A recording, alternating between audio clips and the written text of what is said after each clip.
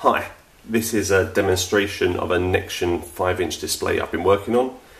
It shows current power usage for the house from OpenEnergyMonitor, along with weather data from Weather Underground. It's being powered via the tiny Particle Photon. Data from OpenEnergyMonitor is via standard HTTP requests, and data from Weather Underground is coming from Particle's webhooks, which are still in beta at the present time.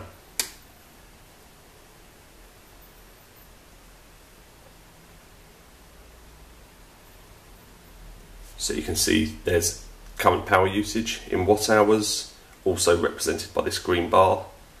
Everything here is via text or pictures. It's not using any of the gauges or other components that Nextion provide. It shows yesterday's usage in kilowatt hours and today's current usage in kilowatt hours, along with the current outside temperature and humidity. Weather data here and here is provided via Weather Underground. The power usage, temperature and humidity are provided by another Particle Photon, which is outside on the electric meter, pulse counting along with a DHT22 temperature sensor.